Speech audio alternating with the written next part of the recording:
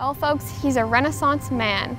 Levi Nicholson has already compared the average man's ability to that of the Olympians in the swimming and running events. Now he's about to attempt high jump. Canada's Drouin won gold in this event with a jump of 2.38 meters, higher than the height of Levi Nicholson himself, who stands 5 foot 9.5 inches.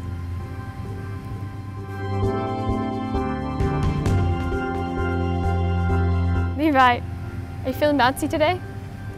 I got this, Megan. Nicholson putting the Olympic achievement into perspective. Now a close-up on his ordinary legs.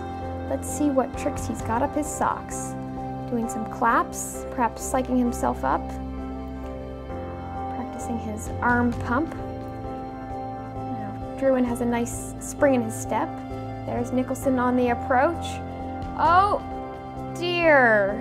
When you can't go over, you gotta go under. Lowering the bar to the lowest possible setting. Snacking up, hoping granola bars might do him wonders. Goes in for a second attempt and ouch! Takes down the bar with his bum. A disappointing defeat for average Canadians. But Nicholson takes it with grace. Points for participation.